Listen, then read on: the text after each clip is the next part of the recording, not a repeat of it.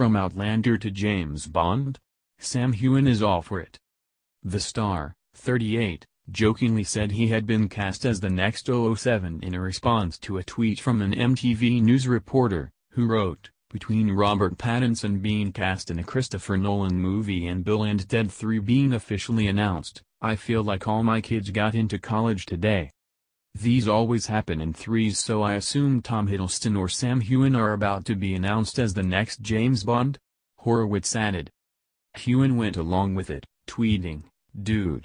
You're not going to believe this. Just got call about Bond." The TV star joked about spilling the beans and having to face time in jail for revealing the news in a second tweet. "Just wondered if you'd pay it? Or they said they won't release me without bail. #Bond #jail. I'd owe ya big time," Heughan wrote.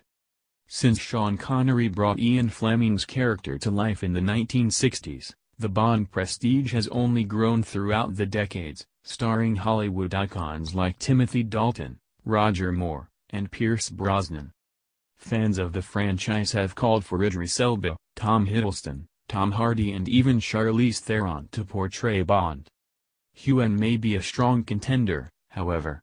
He received a wave of fan support following his role in the film The Spy Who Dumped Me, which also stars Mila Kunis and Kate McKinnon.